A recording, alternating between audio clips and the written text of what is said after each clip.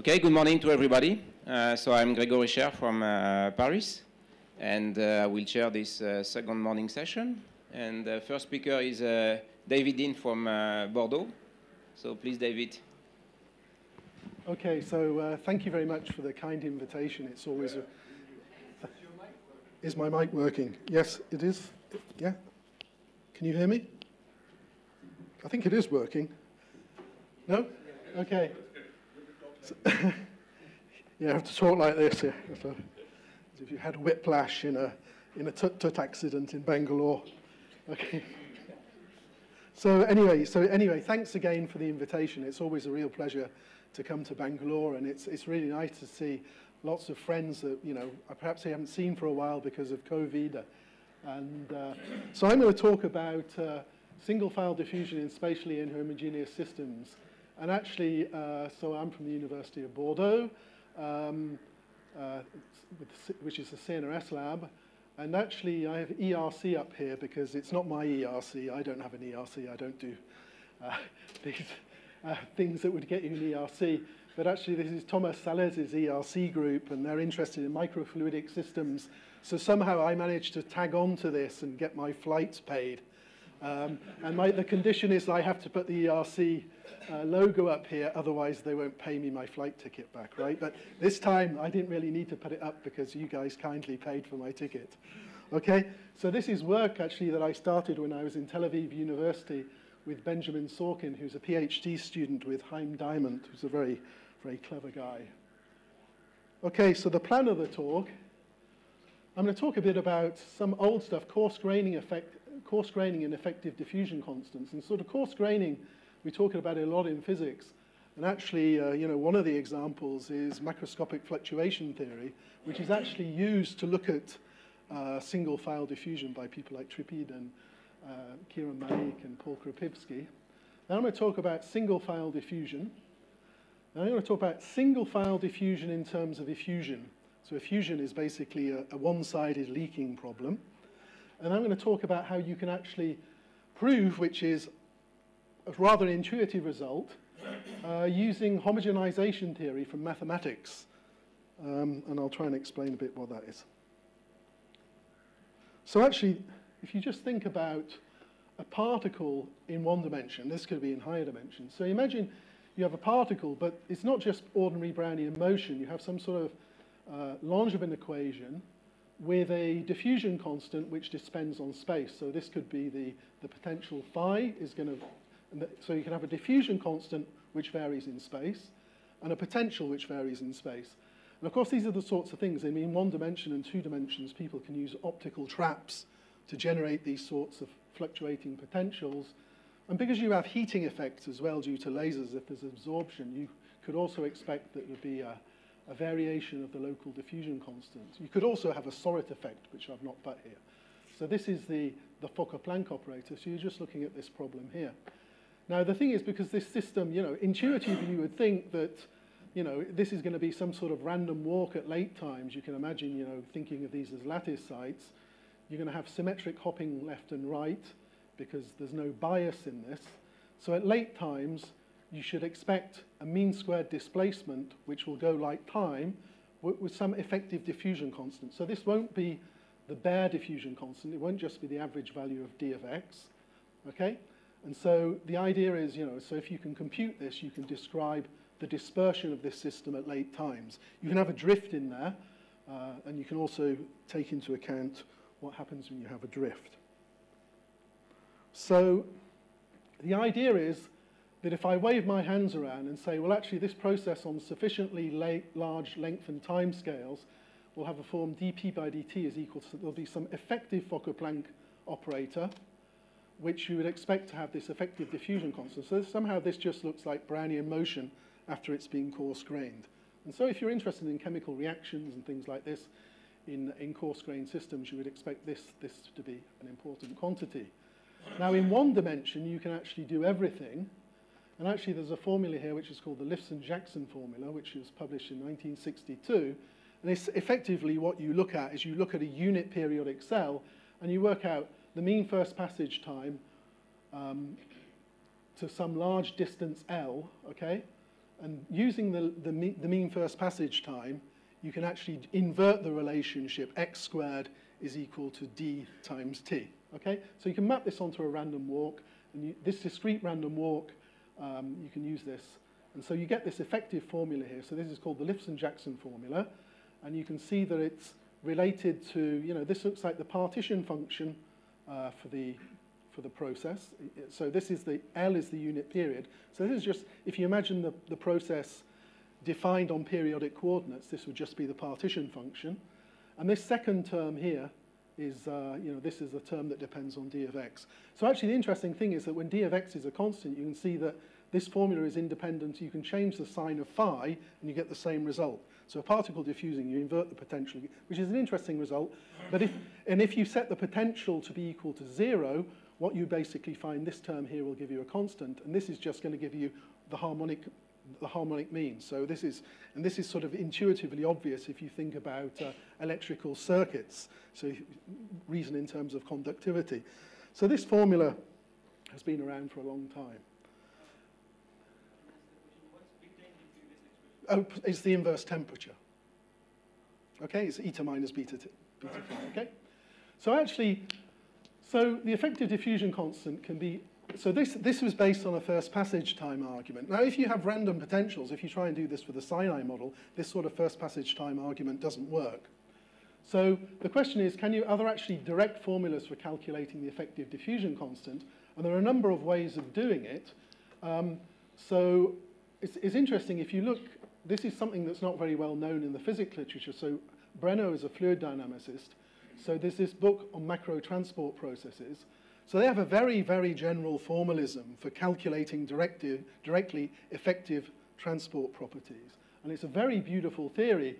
There are also methods which I'll talk about. So this is averaging and homogenization. So this is sort of fluid mechanics community. This is applied mathematics, applied probabilists. And you can also get these formulas directly in terms of, you can use a sort of statistical mechanics approach and get Kubo-type formula for the effective diffusion constant. So there are three different approaches. Now, in this approach and this approach, now I've changed the sign of the Fokker-Planck operator just to make it a positive operator here. But typically what you have to do is, so if this is, so you have some sort of variable diffusivity, you have a drift term. Okay, so if you want to work out the average, the diffusion constant for this problem, right? You might think you have to solve a time-dependent problem, okay?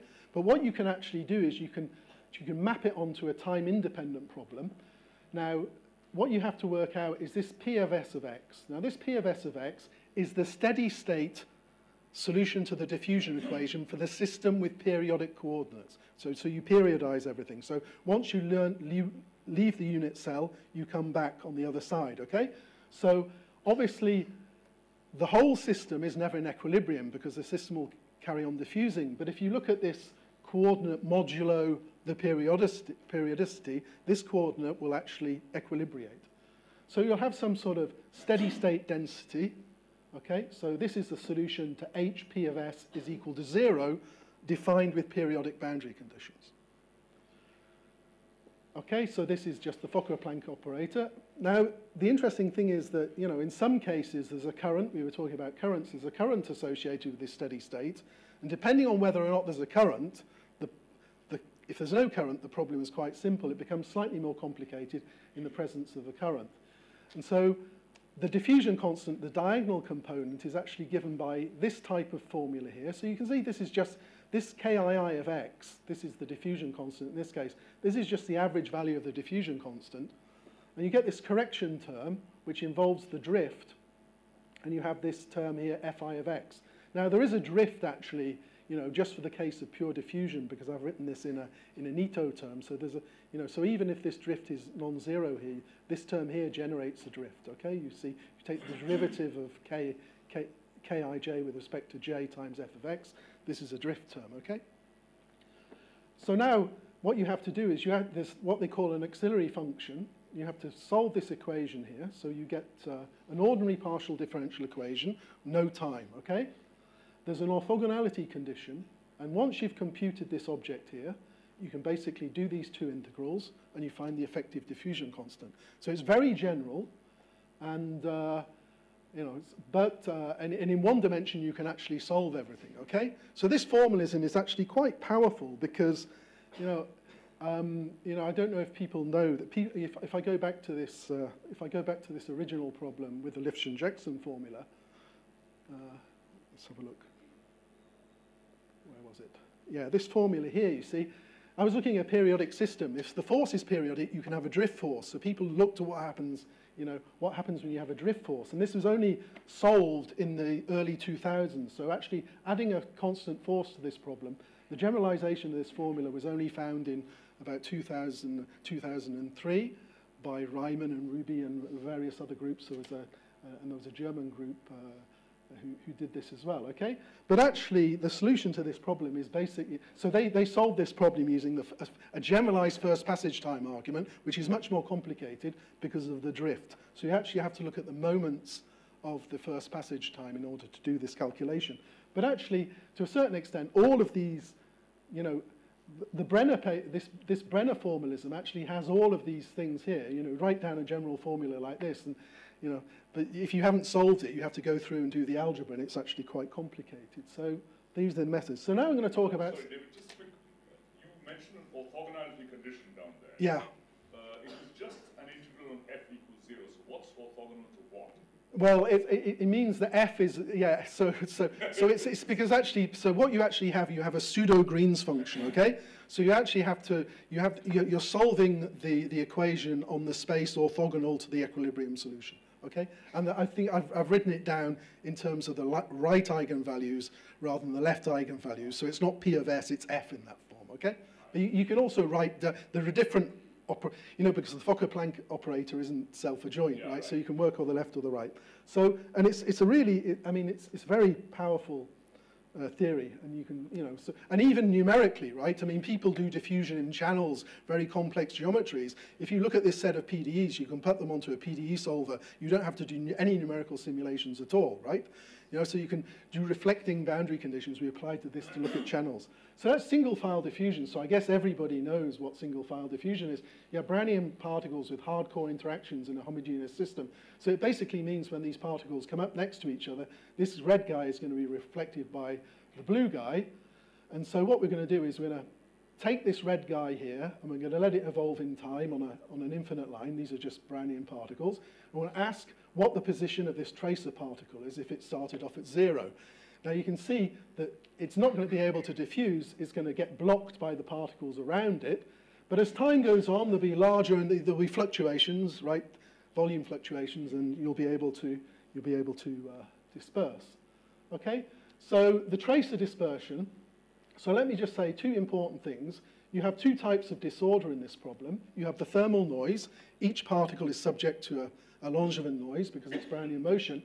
But the other thing is you have to look at the initial conditions, okay? Because, it depends how your particles are organized. So, the first, I think one of the first solutions to this problem, this is Alexander and Pincus. Then it was looked at, but it had been looked at before in the probability literature by Harris. And then, recently people have been applying, so Trippidi's here, they've been applying a macroscopic fluctuation theory to study these sorts of problems. Now, there are two types of averages. When I'm looking at the mean squared displacement, okay, so you have this guy here. Now, because I've got two types of averaging, you see there's this term that you take off here. Now, you can either decide to take the average directly here, so just think of this bar and the brackets as being a single average, but you can also look at an average which is called the quenched average, where you actually average the thermally average values of the displacement over the disorder. Okay? So these are two different, if anybody's worked on spin glasses, this is a bit like the Edwards-Anderson order parameter in a spin glass. This would be the magnetization, so the average value of the magnetization is 0, but this is a correlation due to the disorder, and this is what gives the rise to spin glass order, okay? And the interesting thing is the quenched average, you can show it's mathematical. If you're doing a numerical simulation, okay, so if I was simulating the system for the anneal problem, I just set up my particles, run the simulation, do my stats, set up the particles again randomly, run the simulation. But if you want to do this calculation here, you have to run lots of simulations with exactly the same starting initial configuration. So actually, people realized that instead of, if you want to measure this object, this is mathematically identical to the case where instead of randomly placing your particles on the line, so they have a Poisson distribution, you basically put them onto a lattice or a system which is hyperuniform, okay? Now, the remarkable thing is that when you look at this dispersion, the memory of the initial conditions actually lasts for all time. You can see there's a factor of 1 over root 2 here, okay? So because there's, this factor of root 2 between the two is due to the fact you have an additional source of fluctuations coming from the initial conditions. But the remarkable thing is it lasts forever, okay? Okay, so in periodic, let's have a look, so now imagine you look at the sort of system I was talking about. You look at a system with a random potential. So I had a periodic potential. So numerically, people have looked at this. So they've done the same simulations, but in a periodic potential. And they actually find that this y squared of t, so this is just the variance. This is the connected part defined this way. So you find exactly the same results, right? And all you have to do is you have to put the effective diffusion constant, computed from the Lifson-Jackson formula, into this. You replace D in the previous transparency by this D effective, okay? So these were done by these people. So it looks, so physically, what I'm going to say is, the whole idea of my talk is, physically, it's difficult to see how this could not be true, right? But you have to prove it, right? And so the idea is, you do some sort of, you look coarse graining, right? So let's have a look. So how can you do this? So actually, one way of attacking this problem is to look at single-file diffusion and free particles. And actually, this is, the Harris work is about, it's called elastically colliding stochastic processes, okay? So particles, not articles, do not interact, but they change labels when they cross. So, yeah, articles don't interact sometimes as well. So you can see here that, when the particle x2 crosses the particle x1, in a free system, they would just, free Brownian motion, or any stochastic process, they would just cross like this.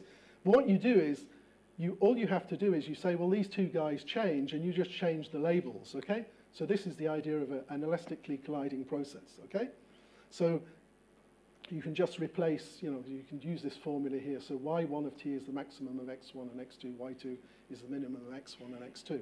So there's no, but the thing is, the other interesting thing is, if you take the labels off these particles, then it looks like a non-interacting gas. Okay? So if I just look at what's happening, I can't see anything, right? Unless I'm changing the labels.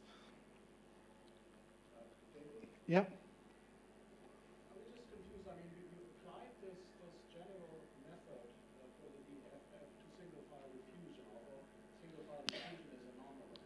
So is it clear that this was... Well, I'm glad you think that it's a good question. Yeah, so yeah, okay, so I got the okay. I'll show you that it works. Yeah, no, that's a very good point. Okay, so yeah, that's what I'm going to explain. So, no, I mean, it's difficult to see how it's not true, but yeah, okay. So let's just see. There are no bad surprises. I mean, okay, if there'd have been a real surprise, it wouldn't have been published in PRE. It would have been somewhere else, right? So. Anyway, so if you look at the process without relabeling, okay, so let's have a look. So you can see that these particles have, so I've got the color on here. So basically, this blue has come here, the red has moved to this side, okay? But if I relabel them, you see, I actually always keep the blue to be the leftmost particle and the green to be the rightmost particle. So this is what so you have to keep a track of the labels when you're looking at these problems. So keeping track of the tracer, so actually, this is a trick that is used by Tribid and Paul, and so the idea is you look at this free particle density, and you actually say, well, if the tracer particle is initially at the origin, this is just the number of particles which are to the left of the tracer, okay? Now, so the way of keeping track of the tracer particle is to say, well, this actually must be the same number, right? If I don't change it, okay? So this number is the same. And if you actually play with this, you actually, so if you just manipulate this equation, this is the formula you get. You find that the integral, so let me see, I think, I should have had a, yeah, so you find that, sorry, there should be a t here, right? So there should be a t here, but this is the formula you get. It's very easy to do. And you can put this in as a constraint in path integrals, okay? So, but there's another way of looking at that. You can look at a general effusion problem. You can look at, so this is a complete, this looks like a much easier problem. This is something that I looked at with Satya and Greg for general stochastic processes. So imagine I start all of my particles to the left of the line, and I just let them interact. So you see there's a disorder. We have the initial positions. They're all to the left, okay? And so if I look at this, so there are no particles. So n plus of 0, the number of particles which are on the right at time 0. So there are no particles because I started them all to the left. And now what happens is, and all these particles are independent. So you can see if I let the system evolve, right, you see there are 2 particles here, right? So this is the same problem as getting off the Boeing plane when you arrive in Bangalore, right? So this is, okay, so what you can actually do is you can think, imagine I take 2 independent problems. So this is the left problem. I have all the particles which are to the left, and I have an independent system with all the particles to the right. So I solve, this is n plus, so this is the number of particles which are initially on the left, which have crossed to the right, okay? So this is this rho LT. You see, so this density was initially a step function here, but now it's going to evolve and you have particles leaking onto this side, okay? And this is n minus t, so these are the particles. It's exactly the mirror problem when I start all the problems on the right. And so what you actually show is the integral between 0 and y of t of this rho of x of t. If I analyze those integrals I wrote down, it's just equal to n plus of t minus n minus of t, okay? Which is nice and easy to see this way. There's actually a paper where they use this way back in the literature, and they say things in words. It's very difficult to understand what's going on. But it's, I mean, of course it's right, because it was Leibniz is there, right? So, okay, so you have these 2 independent effusion problems. Now, the idea is, if you're just interested in, you know, looking at some moments here, you see this y of t is going to be big. If you assume it becomes big, then this integral, rho of x of t is fluctuating. But what you can do is, if y of t is big enough, you can apply the central limit theorem. You can just replace this integral by y of t times the average value of rho of x of t. Now, in this system, rho of x of t isn't evolving, so it just stays as rho bar. If I'd had different densities here, so people look at what happens if you have steps, then this actual density here evolves. But in this case, you just get this formula here. So now if I am interested, so if I look at this effusion problem, if I want to know where the average value of the tracer, then I just take this average value. This is a symmetric problem. The average value of n plus is equal to the average value of n minus, so you get 0. And these 2 averages are given, so if I look at the annealed or the quenched case, I just have to calculate n plus minus n minus all squared divided by rho bar squared. Now this effusion problem is, you know, this has been looked at, Derrida and Gershenfeld. Somebody else mentioned this paper, and Satya was looking at this problem. And so you're just looking at a one-sided problem, so you have this density here, and you're looking at this density field. So it's just the average over all of these delta functions. As I said, in the effusion problem as well, we still have 2 types of averaging. We have the disorder average over the xi zeros, the initial positions, and we have the thermal averaging over the increment of the stochastic process once the time starts, okay? So these are the 2 objects. This is the annealed average, and this is the quenched average. Okay, so now, so as I mentioned, there is a difference between annealed and quenched. And actually, one way of looking at this, so there's a paper by Banerjee, Jack, and Cates. And so basically what you can look at is you can look at what's called the Fano factor, which is the generalized compressibility. So you look at the initial distribution, and you look at the variance of n in this finite volume divided by the average value of n, and you take the limit L goes to infinity. And this is actually the Q equals 0 limit of the structure factor. So this could actually be an interacting gas. So you can solve the problem if the particles are interacting, you switch off the interactions and let them evolve as free Brownian particles, okay? If they're interacting when they start moving, it's a much more complicated problem, okay?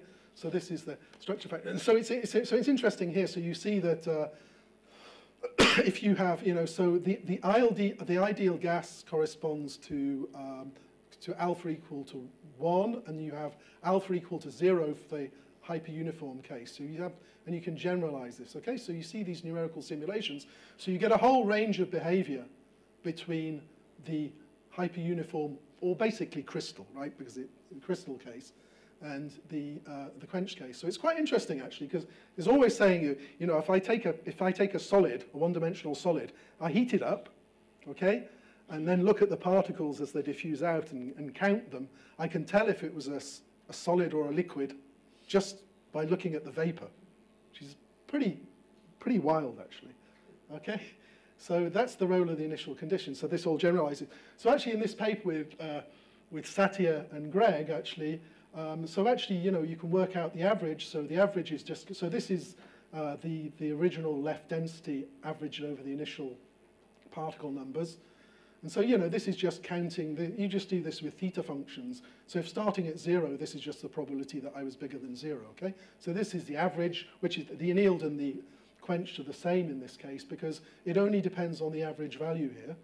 If I look at the variance, actually you find something as well that's, which is like this. So in the annealed, so this is the same as the variance in the annealed case is actually the same as the average because it's Poissonian, right? You have a Poisson distribution, the statistics are Poissonian. It's no longer the case if you look at the quenched average, and you can see that this is the object. So you actually have two copies of the evolution, the propagator of the diffusion here, okay? So, okay?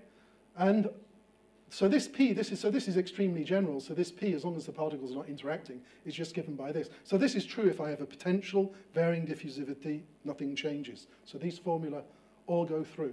So the interesting thing is when you're solving this problem, you want to be able to do these integrals. See, actually, so when you want to solve this problem, it's easiest to actually look at, you have the integral of d of x of px here. It's easiest to look at this as a function of x0, because you want to be able to do this integral over x0 at the end. So actually, there's a sort of way of converting the equation. So this f of x0, this is the key object you have to compute. So you can see you integrate over the final position, you only have dependence on the initial position. And then the formula, for example, for the annealed variance, or means n plus squared, is just given by this formula here, okay? So you just have to calculate this f of x of 0. This obeys a forward Fokker-Planck equation. The initial conditions are this, and this is what you get for it. So actually, when you make this, so normally this object here obeys a backward Fokker-Planck equation, but if you make this transformation, it goes to a forward Fokker-Planck equation. It's just detailed balance, right? So you get this. So you have to solve this equation here, okay? Now, you have to be able to solve this equation for varying diffusivity and the late time limit in order to be able to do these integrals. So actually, homogenization theory, so if there were any mathematicians who did this, they would be screaming and shouting at me. So actually, so Benjamin, when we first looked at this, he actually took the maths literature, and they put in epsilons, they scale x with epsilon and t with root epsilon. But actually, it's just a late, so if you Laplace transform, it's just a late time expansion, right? So you say that f of x of s is equal to, so this you have to look at the equation in order to see what scaling to use in f. So you have s to the n over 2 here, and you have x here. So x is what they call a fast variable, and you can see that this variable here, root s, late times, s is small. So actually, what you do is you treat x and y, so this is the variable you call y, as independent variables, okay? And so actually what this means is that in the Fokker-Planck equation, you have to replace d by dx by d by dx plus s to the half d by dy, okay? And you plug that into the Fokker-Planck equation. Actually, the first term is actually only depends on the x variable, and what you actually find, so f0 of xy obeys the steady state Fokker-Planck equation. So the solution is the Boltzmann distribution, okay? So this is periodic in x, right? You assume this is periodic in x. So you have the Boltzmann distribution. It depends on some function k0 of y, which you don't know. Okay, then you look at the next order term, which is order s to the minus half term, and then you have an order 1 term. Now these equations look a bit awful, but actually they're not that awful. And actually, to get the final equations, all you have to do is integrate, for example, this equation here. you only have to integrate it. There are terms here. When you do the integral over x, because things are periodic, these terms go away. So the algebra is not as horrible as it looks like. And actually, in the end, if you do the algebra, and I think it's much quicker than all the other methods, you actually find an effective or coarse-grained diffusion equation where for K0, where you have df, see, and this falls out. You find exactly the Lifson-Jackson formula doing the algebra. Now, if I come and look at, for example, I want to calculate n plus squared in the annealed average, you just put in this form in the Laplace transform variable. You have the integral between 0 and minus infinity. You have rho bar L0 divided by 2s.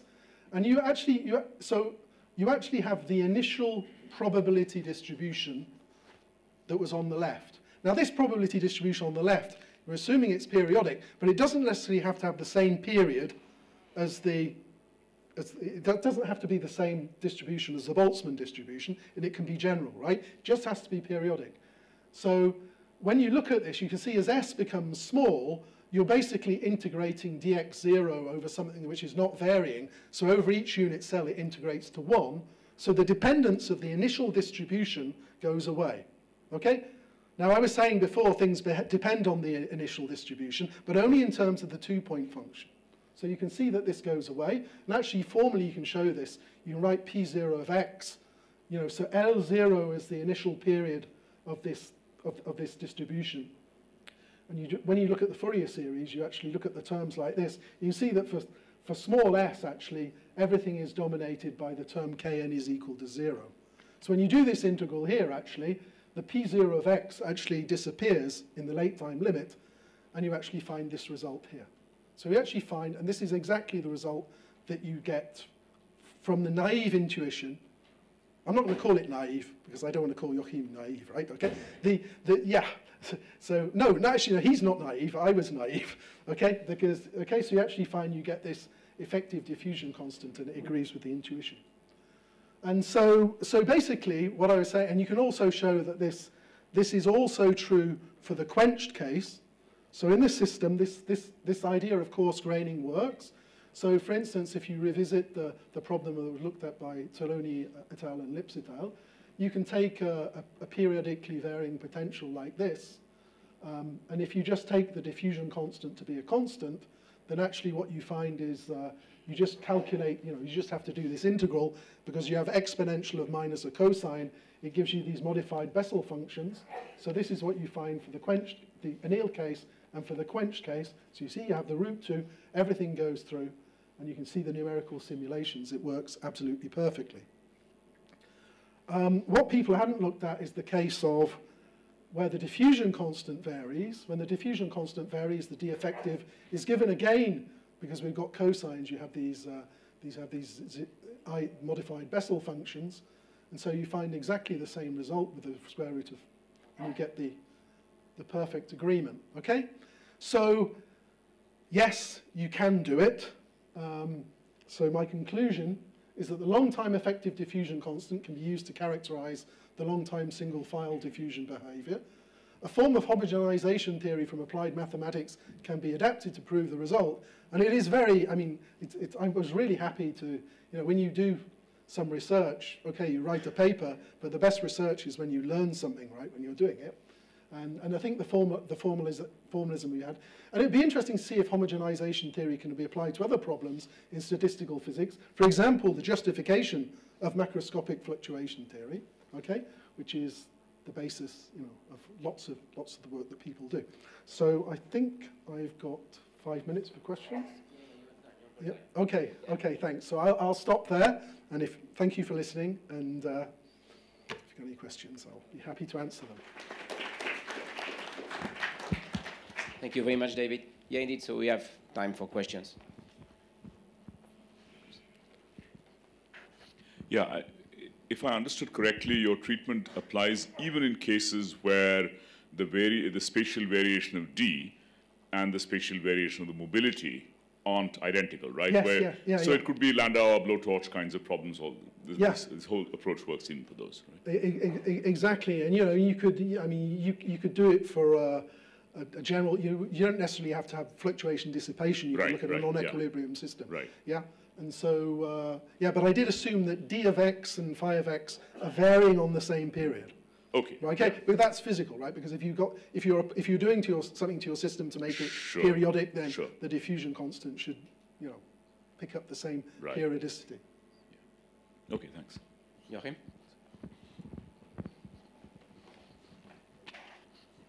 Yeah, about the square root of 2 difference between quenched and annealed. So I didn't quite get that. So can one manufacture initial conditions that have a value of that factor that is in between? Yeah, so this is what so if you go back here, so this is, so the business about quenched and annealed, this was known in other contexts. I mean, in the context of surface growth, Satya and Rajesh, I think, had looked at this, right? You looked at it. And so, this is, yes, yeah, of course, yeah, you were on that paper, I'm sorry. Okay, but for the KP, yeah, so basically, to answer your question, yeah, so here you see, so this is the variable which you can tune, right? So this is basically, the compressibility of your gas. So you're looking at the very large, you're looking at how densities vary on the very large length scales. So in principle, this quantity here can vary. So if alpha is equal to 0, right, that means that basically, over a large distance, there's always exactly the same number of particles. It's easiest to think about a crystal, okay? But if you, and then if you look at the Poisson case, then you'll find 1, okay? But imagine you have some sort of weak interactions. In principle, you can, you can construct a model and you can play around, you find some sort of potential which will give you this Q equals limit of S of Q. So you can adapt it, right? Yeah, and now I actually remember, I mean, indeed this appears in the interface context, and there, of course, in the KPZ context, this is essentially the difference between the flat and the stationary initial condition, right? Yeah. Which give rise to different variants of the Tracy-Whittem distribution.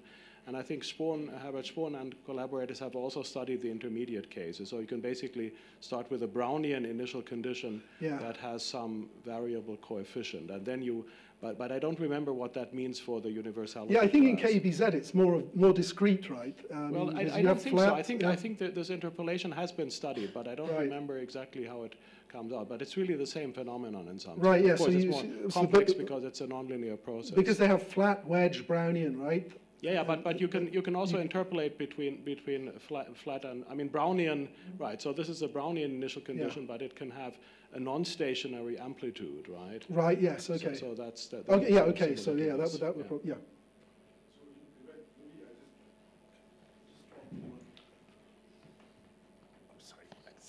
I'm sorry. I mean, one comment is that in fact, I mean, this square root 2 factor.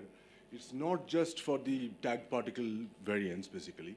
There are other observables, like, for example, if you look at the local time or the occupation time for a number of particles in the effusion process, again, the same square root of 2 factor comes.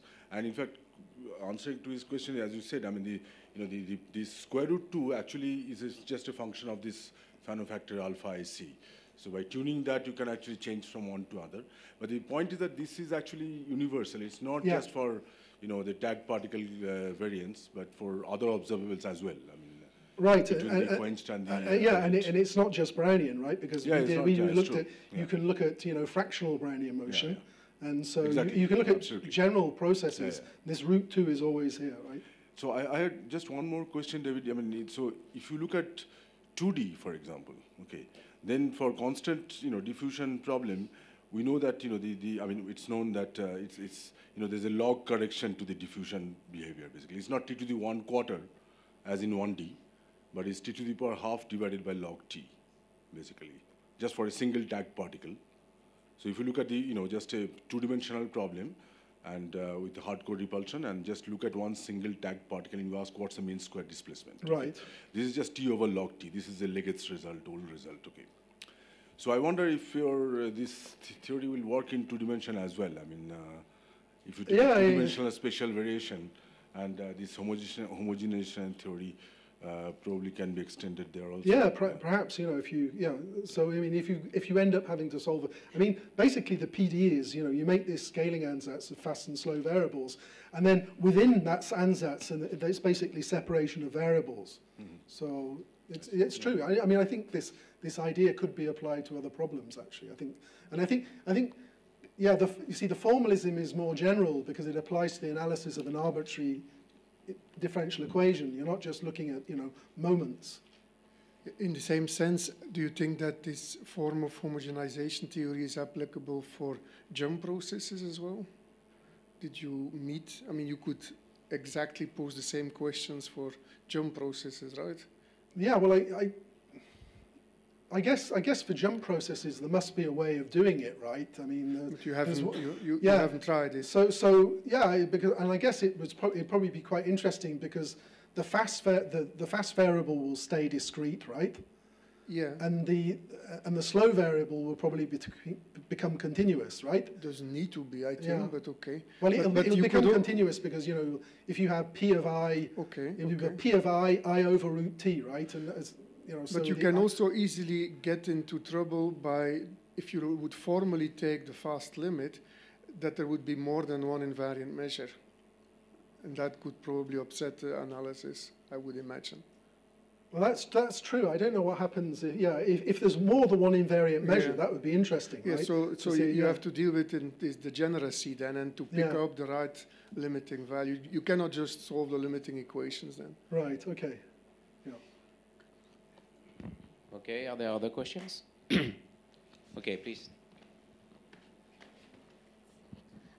I don't know whether this question is already answered, but what does intermediate values of alpha correspond to? Neither 0 nor 1. So, I mean, if you think about it, so the extreme values, 0 is, it's a crystal, so very hard repulsion, right? So you basically, so you take some sort of interaction which is hard, like hard, you pump up the interaction, you form a crystal, right? You go to a phase where you form if you have a crystal phase, right, you're going to have very small oscillations about the crystal structure. So that's the alpha equals 0 limit, right? But you could think of having a softer system with an interaction which allowed the particles to, get closer to each other and have bigger fluctuations. So, in principle, at least the level, one way of seeing it is, okay, if you look at some sort of weak coupling limit, okay, the structure factor is, the random phase approximation, it's, something like 1 over 1 minus beta V of Q, right? V tilde of Q, where V tilde is the Fourier transform of the interaction potential, okay? So for weak coupling, it's just a matter of tuning V tilde of Q, right? So you could presumably get away from the, you can't do that obviously when you go to the crystal structure because weak coupling won't work. But if you start from this, if you start from the Poisson distribution for the ideal gas, then you could do perturbation and you would, right? So does this calculation go through if we consider a non-homogeneous initial condition, not a Poisson measure, especially varying initial condition? Not yes. So the initial conditions are, the initial conditions are Poisson. That's the initial conditions. You can have Poisson, and you can have this, you can have this hardcore. But you can also have, spatially varying. You can actually have a distribution, or you can have a distribution of the particles to start with. This is what I called this P0 of X, right? So you could have some sort of very, jaggy periodic potential where all of the particles were, now actually, so this is the thing. You can imagine if you take a periodic potential which is very deep, okay, then, but your final potential is very shallow, that you'll get the same result at late times. You might say that's a bit odd because all of the particles will be at the bottom of wells, but there's nothing to stop two particles being at the bottom of the same well, right? So just having a periodically varying potential doesn't mean the particles are periodically spaced because they're not interacting, okay? So you can have, it is in here, the periodically varying initial conditions. Thank you. Okay, so let's thank David again. And let's move to our second talk of this session by Shamik.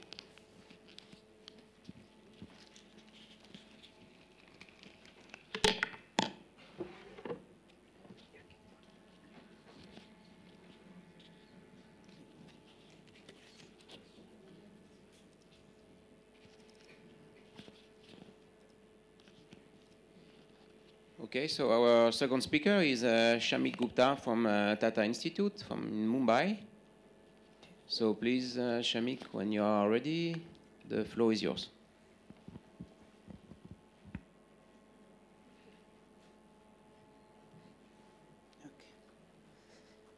Okay, so let me start by thanking the organizers for the invitation. So I'm going to talk about some work on quantum systems, which was done primarily with my former PhD student, Debraj Das, who is now a postdoc at ICTP. And then we did some extensions of that work with Sushanta Dattagupta from NIT Durgapur. Okay, so what is the, let me just see. Yeah. So what is the problem that we want to study? So before I get to the actual setup, let me give a caricature of, so we want to look at quantum evolution. So perhaps it's good to have a bird's eye view of what quantumness brings in vis-a-vis classical evolution. So here is an example of a classical random walk, and as you can see, this is the walker which is walking randomly.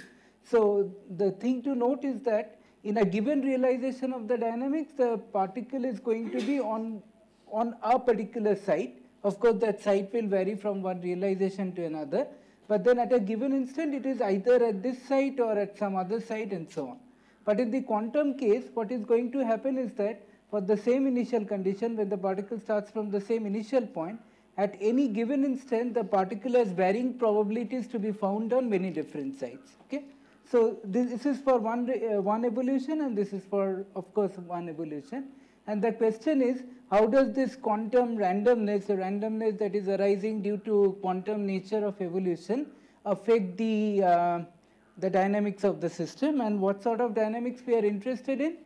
We are interested in the situation in which I have an isolated quantum system, which is not quite isolated in the sense that the system is once in a while interacting with the environment. So let me get to the particular, sorry, maybe I got this thing wrong. Okay. So before I get to the case of the system interacting with the environment, let me spend some time on a particular model that we are going to look at, which is going to mimic this sort of evolution. This is the so-called tight binding model.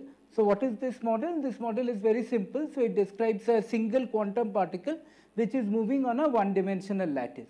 And this is the Hamiltonian of the system. The system evolves under unitary evolution dictated by this Hamiltonian.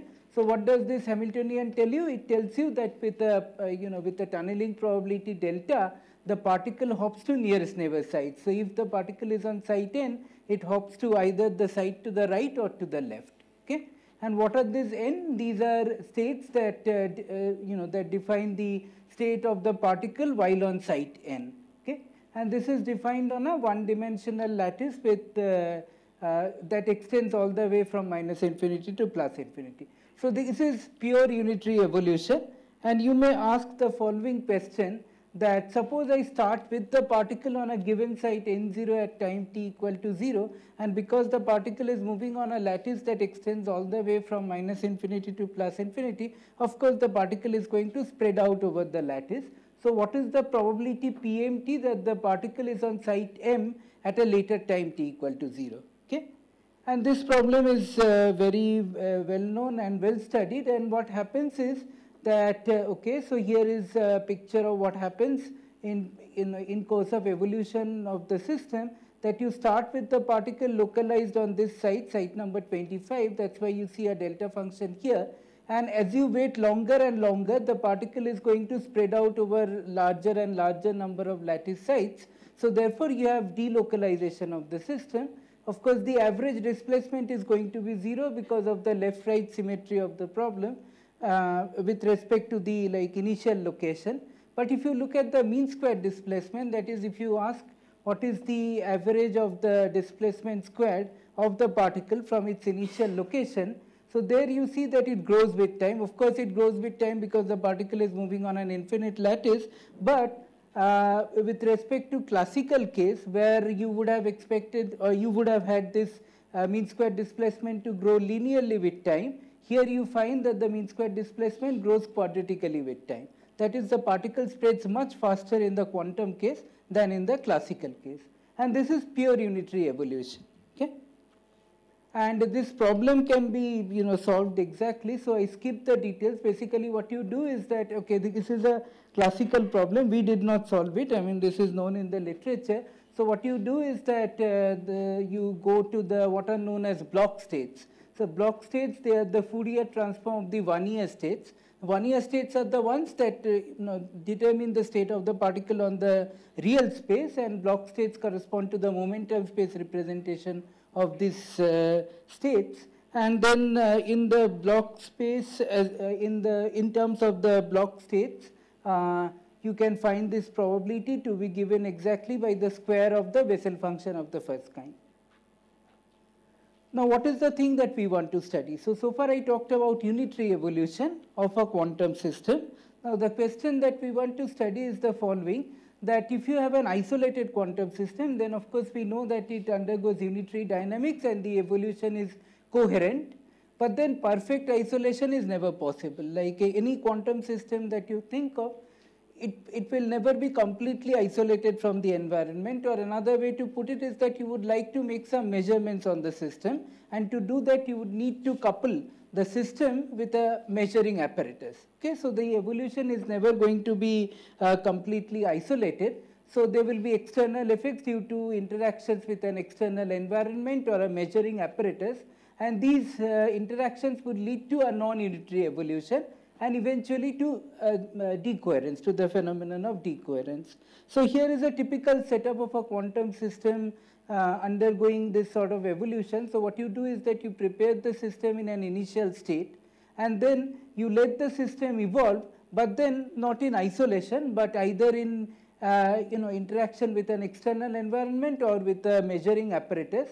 So once in a while you have this non-unitary evolution kicking in, and then you let the system evolve for a given amount of time, and then at the end of the day, when when this evolution comes to an end, you do some detection or some measurement.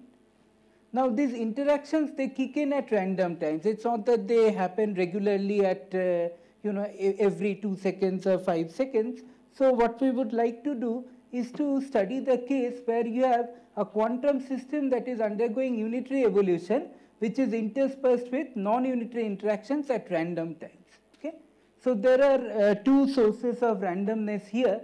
So the first source is of course quantum randomness, that is the system, the evolution of the system is inherently quantum, and as I showed in one of my previous slides, you at a given instant of time, the particle can be simultaneously present on many different sites. So that's due to the quantum evolution. But also you have classical randomness because of the times at which these interactions kick in.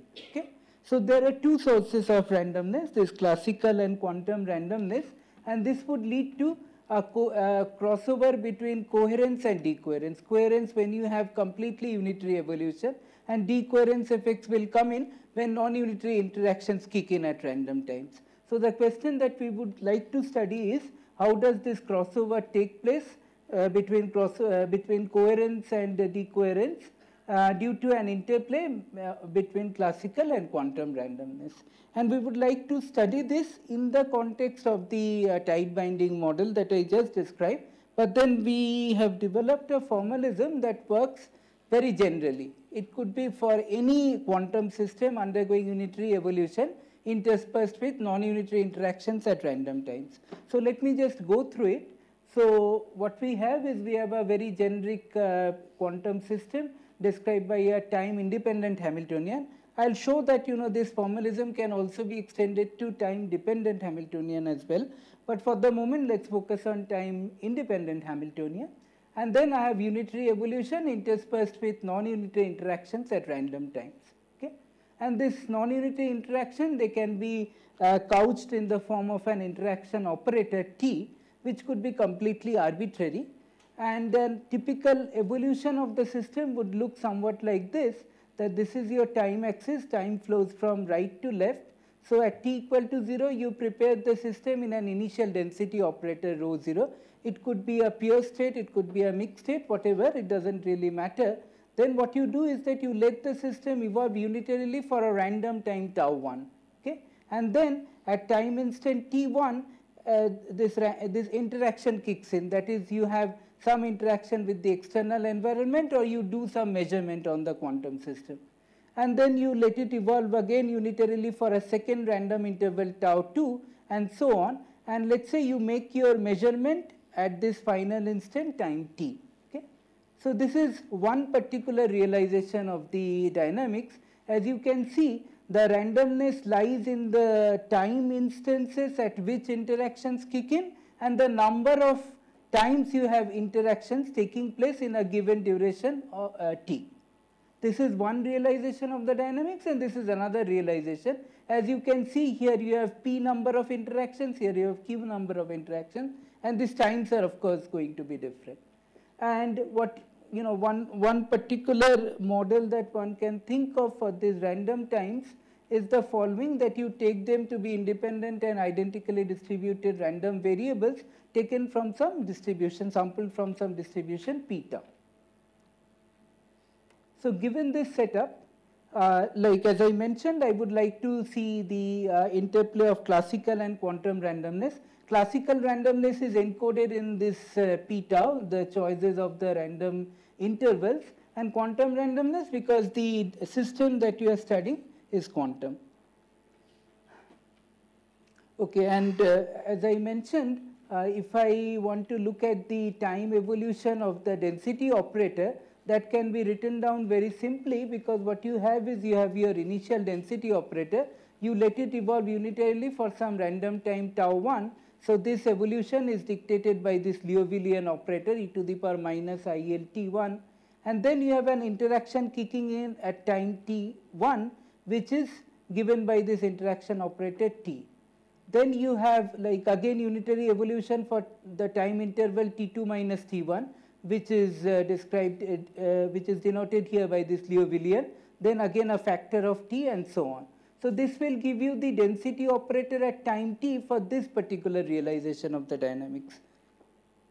And L is, as I mentioned, L is the Liouvillean operator. So the way L acts on the density operator, this is the well-known formula, that you take the density operator, you act on it by e to the power minus ILT, you get the density operator at a later instant, and this is related to the Hamiltonian in this particular manner.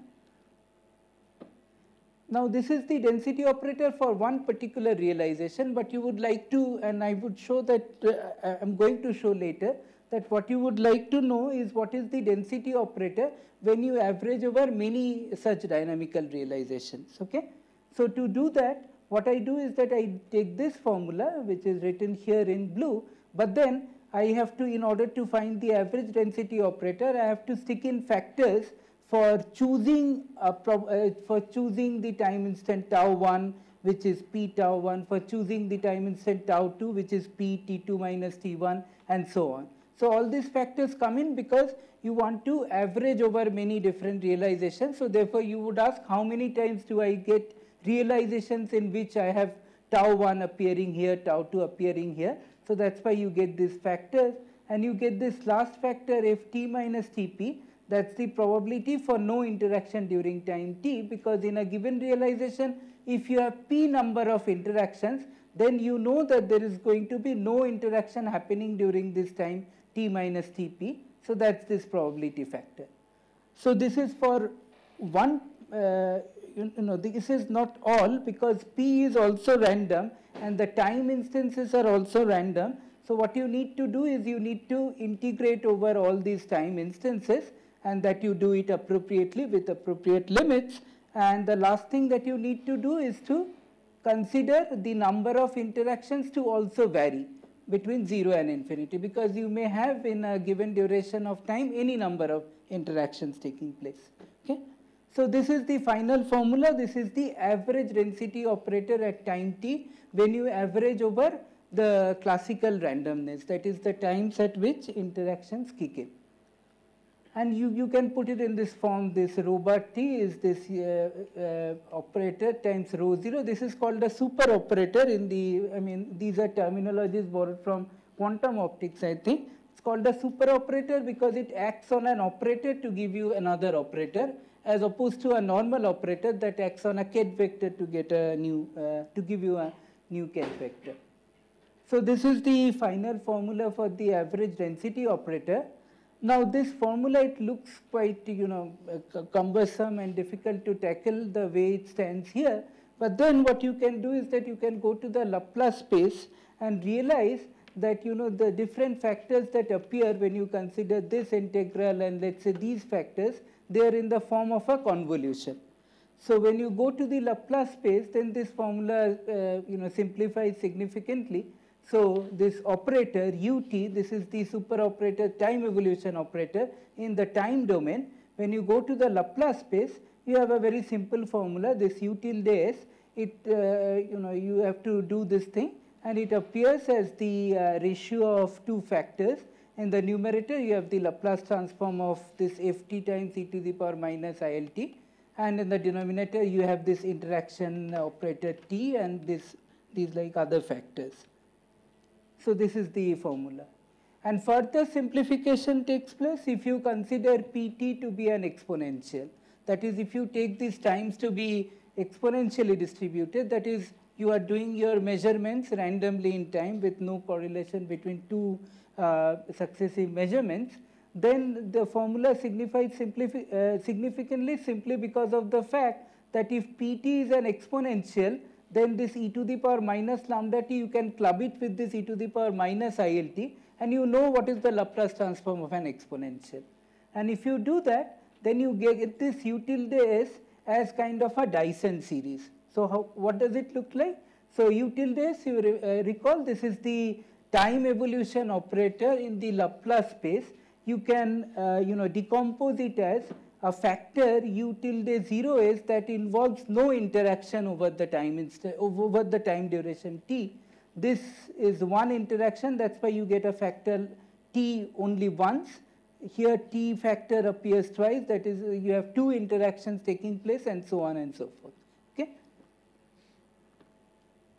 And it turns out that the formalism that I just described, you can extend it also to the case of time independent time dependent Hamiltonian. The only thing that you have to worry about is that if you are dealing with a time dependent Hamiltonian, then these exponential factors, the time evolution factors, would have to be properly time ordered. Okay, that is the only complication that comes in. But otherwise, the whole formalism goes through.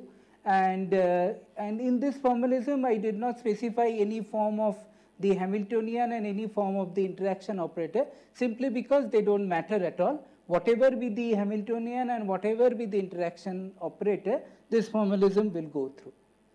Now I apply it to the tight binding model, and what I would like to show is that this kind of interaction with the external environment leads to some remarkable effects, and they lead to some interesting results for the localization of the particle. Okay? So I will consider this tight binding model subject to two representative interactions. That is, I will make two particular choices of this interaction operator T. So one is what is known as projective measurements, that I guess all of you are familiar with from quantum mechanics courses, and second one is the stochastic resets. So in the rest of the talk, what I will do is I will tell you what are these things, projective measurements and stochastic resets, where do they lead to, and how and why. So that's more or less the rest of the talk is going to be on. So let me first talk about projective measurements. So here is a caricature of what happens if I consider this tight binding model subject to projective measurements at random times. So a projective measurement is a particular form of interaction. What does it do? And it has to do with interaction with an external apparatus, external measurement apparatus. So this is a representative dynamical evolution. So what you do is that you remember you have this tight binding model where you have a particle which is diffusing on a one-dimensional lattice. So let's say you start with the particle localized on this particular site 0. Okay, so this is my lattice, and this is my initial density profile, like initial probability density of the particle. You have a delta function at 0. and you let it evolve unitarily for some random time, and if you do so, then what is going to happen is that the particle is going to spread over the lattice, and that is reflected in this density profile, this probability density, assuming a particular structure in space. Okay? And then let's say after you have let it evolve for this random time, you make a measurement at time t equal to, at site m equal to 0. You can do this measurement at any other site, but this is just for representative purpose, that let's say you make a measurement at m equal to 0. Then if you make a measurement, then subsequent to the measurement, what you are left with is the projected component of the wave function. So therefore, your density profile would look just, you will be left with just the bit around m equal to 0, the site at which you are making the measurement. Okay? And then you let it evolve unitarily for another random duration. So therefore, this one will again spread out. And then again you make a measurement at m equal to 0, and you will be left with just a bit at m equal to 0. So every time you make a measurement, what is happening is that the norm of the vector, the state vector, is going to decrease in time, right? And then you would like to ask the following question, that suppose I start at site n0 and perform these projective measurements to some particular site n0 at random times. So what is the survival probability of the system? Okay? Survival probability is just the, the norm of the wave vector at time t. Because every time you make a projective measurement, subsequent to a projective measurement, you are left with the projected component of the wave function or the state vector, while a part of the wave function gets into the Hilbert space of the measuring apparatus. So you would like to know how does this projected component and the norm of the projected component decay as a function of time. And in fact, this problem is related to the well-known Zeno problem in quantum mechanics. So in Zeno problem, what you do is that you prepare the system in an initial state, and after a regular interval of time, you make a measurement to this initial state. You make a projective measurement to this initial state. And what has been shown in a very famous paper by Sudarshan and Mishra is that if you do these measurements frequently enough, then what you see is that the system seems to have been frozen in its initial state. You don't see an evolution of the system. Okay? And you see similar results here. So here, of course, what do I, one difference I have to mention, and that is the following, that in the Zeno case, you make measurements after a regular interval of time term. Here, I am not constrained to do that. I do measurements after random times. I don't care about, when I am making the measurement. I just come once in a while and turn on my measurement apparatus and do a measurement. And what we see is that if I, compute this quantity, this is the survival probability, or, P n0t average, this is the probability to be at the initial state at time t. You start at n0, you do measurements at n0 after random times, and you ask what is the probability that you are still at n0 at the initial location at time t. Okay? That, of course, with projective measurements, you do not mean the same thing as volume measurements, like where you have a collapse of the wave function? Yeah, you have a collapse of the wave function. That's the stochastic process, right? Yeah.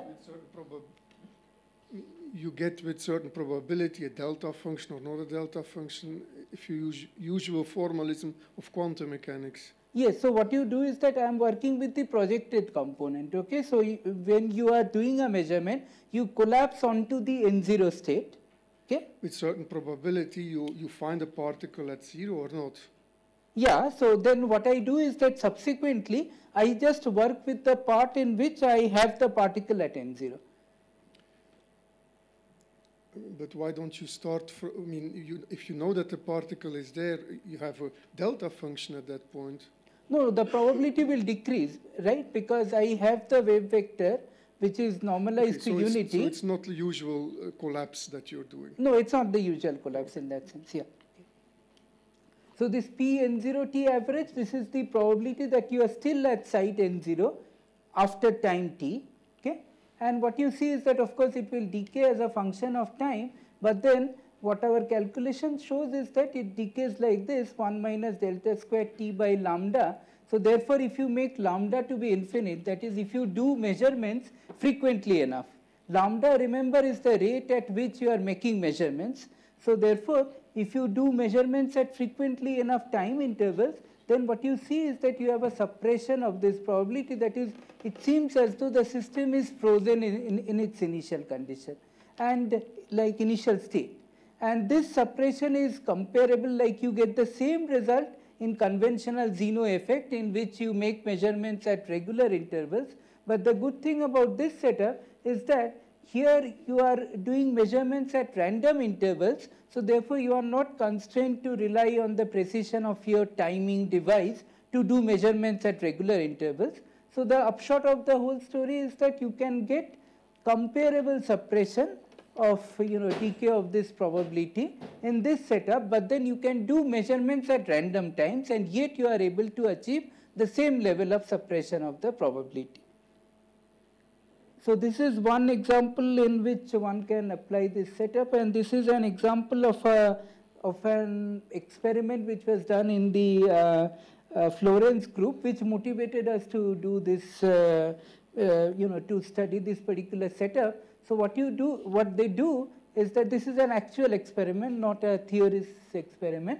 So what you do is that you have these two energy levels. So they consider a rubidium atom, the ground state of rubidium atom in presence of a magnetic field. So what they do is that they have these two levels, mf equal to 0 and like, okay, f equal to 1, mf equal to 0, f equal to 2, mf equal to 0, these two hyperfine levels, and they have one laser. What that laser does is that it leads to population inversion between these two levels. Okay, so that laser is, the first laser is on all the time. So a laser induced Raman transition that couples these two levels. So you have population inversion. The number of atoms here and there keeps on oscillating as a function of time. But once in a while, what they do is that they turn on a second laser, which is like resonant with transition from f equal to 2 to some other level, f prime 3, which is outside, like somewhere here. So what it does is that the second laser depletes the number of atoms in the excited level. Okay, so this is tantamount to doing a projective measurement, that once in a while you are depleting the number of atoms which are there in the system. So you start with 50 and then you have oscillations between these two levels of that number 50, and once in a while you excite some of the atoms here to some other level which is outside your this accessible, experimentally accessible like energy level duo, and what it does is that it reduces the number of atoms which are there left in the system after the measurement. And one can do it at random times, and in fact that's what they did. And I mean, experimentally it is much easier to do such measurements at random times than at regular intervals of time. And what our theoretical results showed, and what has been confirmed by them also, that you get comparable suppression of the survival probability if you do measurements at frequent enough time intervals. The second problem that I want to study has to do with the reset, stochastic reset. So here is a representation of how does the dynamics look like. So you have your lattice and you have your your particle localized initially on site m equal to 0. You let it evolve randomly for some time, you let it evolve unitarily for some random time, and what is going to happen is that the density profile will acquire a shape of this sort. It will spread, the particle will spread out over the lattice, and then what you do is that you reset. What reset would mean is that you restart your experiment. You stop your experiment and start again from this initial condition, and then you let it evolve for again a random time duration, okay? And then again you start afresh, and you keep on doing it. You keep on doing these two things repeatedly, stopping and starting, okay? And in this case you may ask the question, suppose I start at n0 and do stochastic resets, that is this sort of stopping and starting at random times, then how does this probability look like? PMT is what is the probability for the particle to be on site m at time t. Now recall that in the tide binding case, when you did not have any measurements or any interaction with the environment, simply because you had an infinite lattice, a lattice that extended from -infinity to +infinity. The particle was spreading out over larger and larger separation as as you wait longer and longer. But here, if you do this stochastic resets, then what happens is that you are able to localize the particle as it is seen here, that at t equal to 1, you start with the particle localized at site 25, and at times 15 and 20, you see that the density profile is not changing as a function of time. So therefore, you are able to arrest the delocalization of the particle by doing these resets at random time. So this sort of effect has been, of course, observed in the classical, classical case, and Satya and Martin, both of them are here. So they were the ones to study this in the classical case. But in the quantum case, we have an example where a similar effect ensues, and that's of course because of the interplay between the classical and the quantum randomness. Okay? So this is what I mentioned here. Sorry. Time-dependent probabilities to be on different sites that assumes a time-independent form. So you have a localization induced by this resets. Okay, let me skip this one. So how much time do I have? You have 15 minutes. Okay, okay. So maybe I'll just quickly go over how does one do this calculation. Maybe it's not so interesting, but let me go through it anyways. So the idea to deal with these sort of problems is, as I mentioned, to go to the Laplace space. So this is the average density operator in the Laplace space that is given by this super operator u tilde s times your initial density operator. And this can be decomposed as a series that involves no interaction or one interaction or two interactions and so on.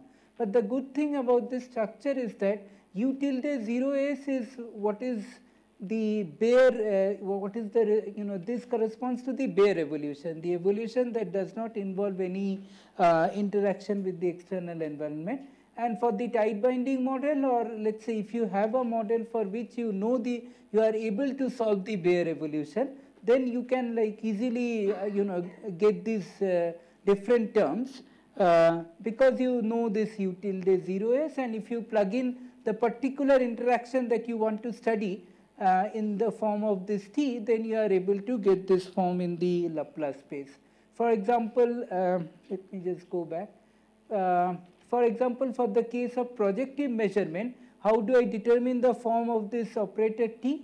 So I require that this rho plus t, this is the density operator after the projective measurement, which is of course given by rho plus t is equal to t times rho minus t.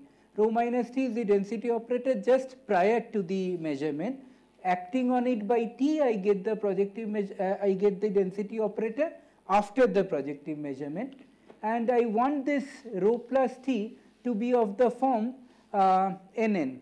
That is, if I want to project the system to a particular state n, then this projection operator has to be of the form this nn, right? This ket n and bra n, and this fixes the form of the t operator.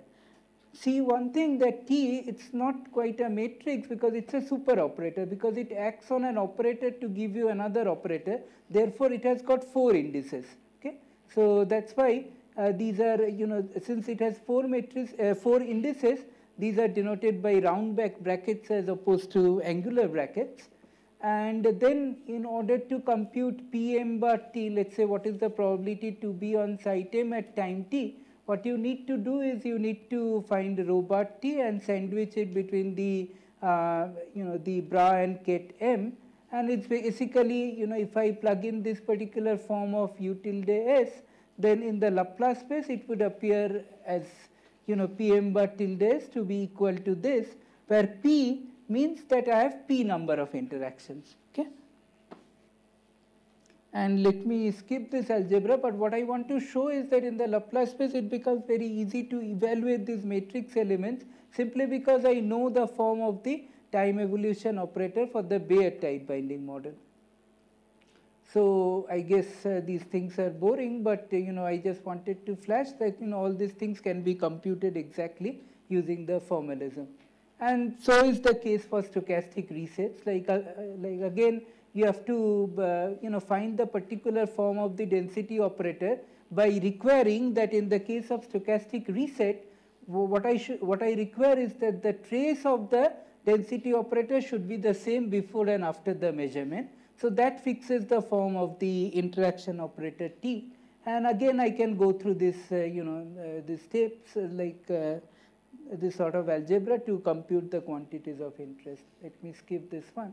So let me just come to the conclusions. Okay, there's one more model in which we studied, this coherence to decoherence crossover. Namely, this is the tight binding model subject to a periodic field. Okay, and there also one can see signatures of localization induced by stochastic resets.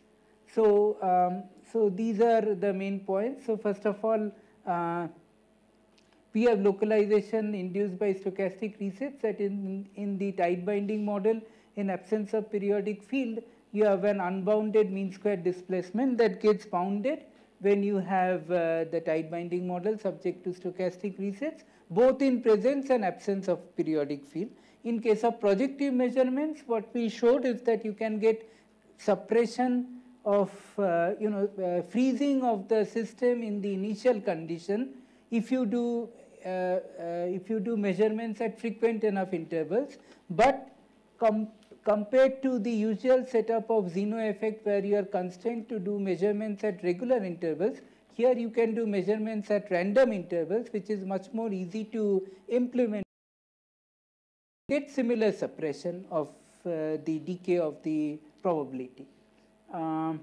And so at the moment we are working on how this setup can be used to study similar effects in many body interacting systems, because the system that I described had only one particle which is moving on a lattice. So what happens if you have more particles, and what does interaction bring in this whole game of classical and quantum randomness? And I think, thank you for your attention. Okay, thank you, Shamit. Okay, so we have time for questions. Okay, Manas, maybe? Yeah, hi. Is there, for the localization induced by resetting, do you have a precise relation between localization length and the resetting rate? Do we have a relation between the localization? Yes, of course, here we have it, yes. So how does it, so what is the form? form? I don't know offhand, but it can be found out. I mean, I have the, so what I need to do is I need to tell you how does the probability, this probability decay as a function of the separation from its initial location. Now that has form involving this Bessel function. So one can be, one can in principle, in practice also extract the length from that formula. We haven't done it, but it can be done because the formula is exact.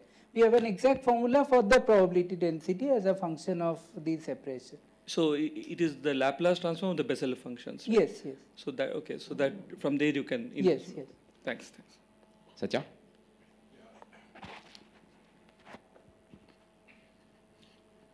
I just want to make a comment that, I mean, the stochastic resetting in the quantum sense, I mean, it was actually, first done in 2018 in a paper by Krishnendu Sengupta and myself and Bhaskar Mukherjee. So this whole formalism is actually already done for a general case. I mean, what you did is for the special case of tight binding model and calculating the survival probability. So that's Okay. Okay, other questions or comments? Questions there?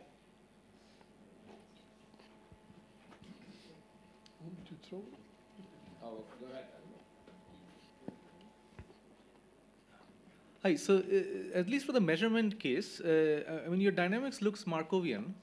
Is this equivalent to some Lindblad? Can you get some? Yeah, you can write down a Lindblad equation. I mean, for this case, it is, you can write down, from this formula, the formula that I showed initially. Yeah.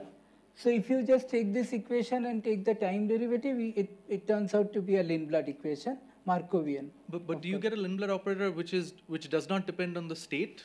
Is state independent Lindblad operator? Yeah, state independent Lindblad Okay. operator. Okay. Christian, you had a question? Oh, sorry. Other questions? Or? Manas again?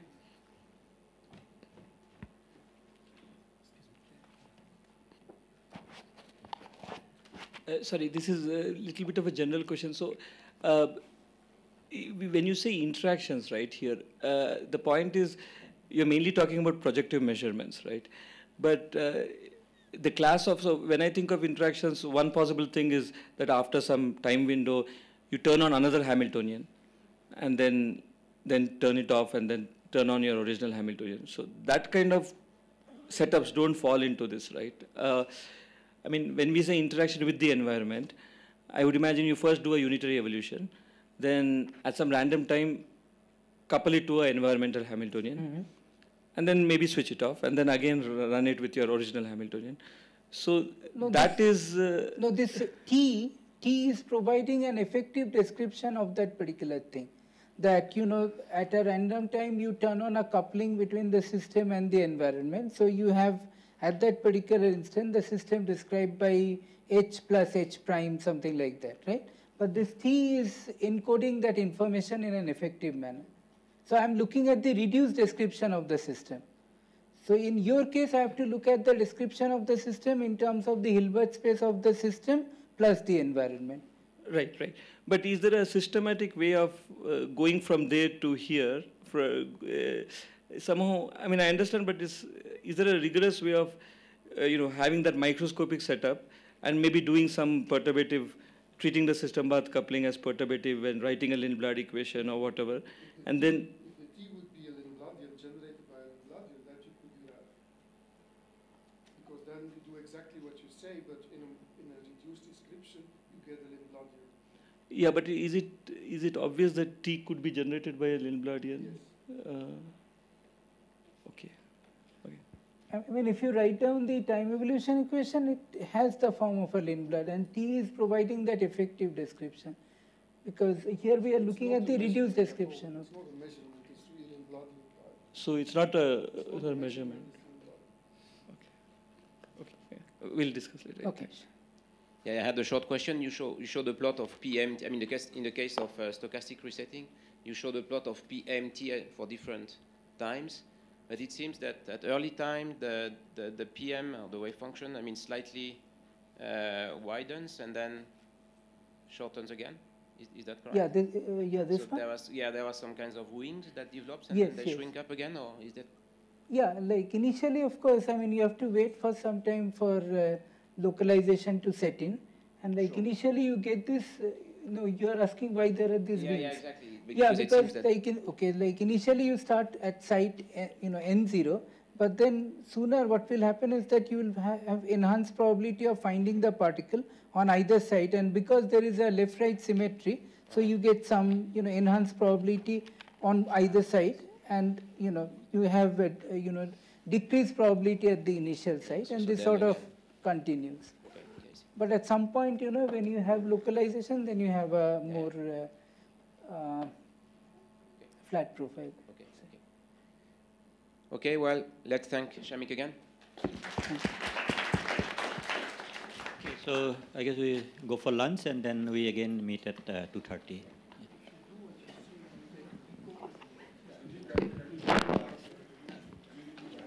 Oh, you can leave the bags. I think they're going to lock it. They're going to lock the room, yeah. Give the bags, yeah.